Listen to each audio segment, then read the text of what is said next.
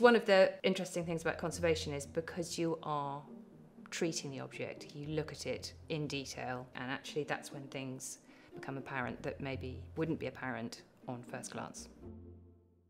This is a jade pen box given to Queen Mary in 1936 by Pradip Kumar Tagore. It was presented as being ex-property of Jahangir Shah, who was one of the greatest Mughal rulers.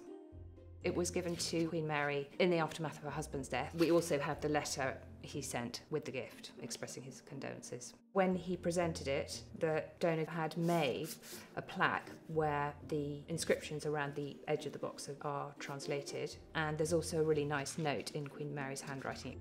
But despite all this documentation, it slowly became apparent that this box is not what it's purporting to be.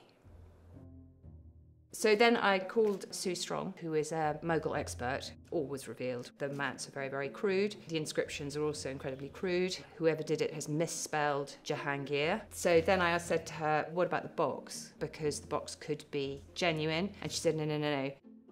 And the reason is that any decoration would have been incredibly symmetrical. Also, it would have been inlaid with semi-precious stones. What this is they're using painted decoration to conceal cracks in the jade. What I think is really fascinating about it is that actually, we know it's a fake, but the person who gave this to Queen Mary was a connoisseur.